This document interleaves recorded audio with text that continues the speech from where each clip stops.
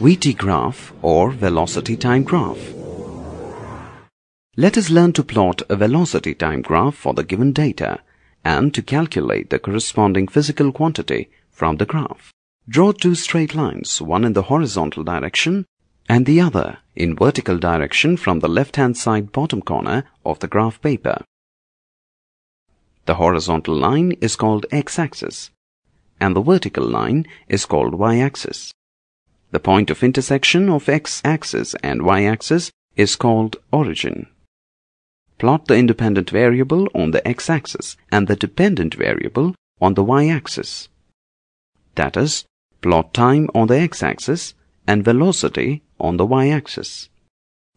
Analyze the given data and choose a proper scale such that the whole range of variations are well spread out on the whole graph paper.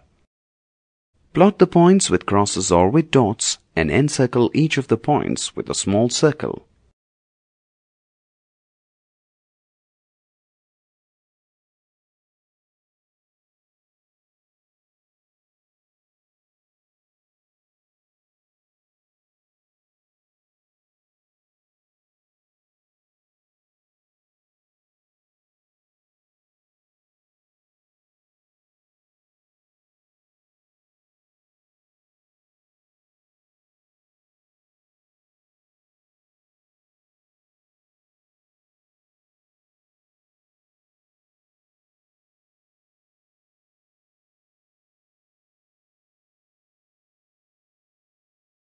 Join the plotted points to get a best fit graph.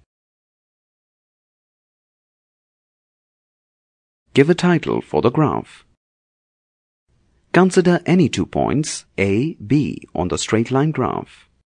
Draw perpendiculars from A and B to x and y axis and construct a right-angled triangle ABC.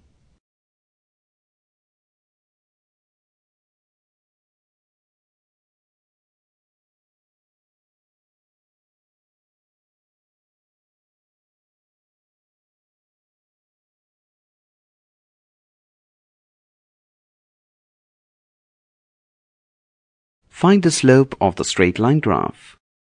The slope gives the acceleration.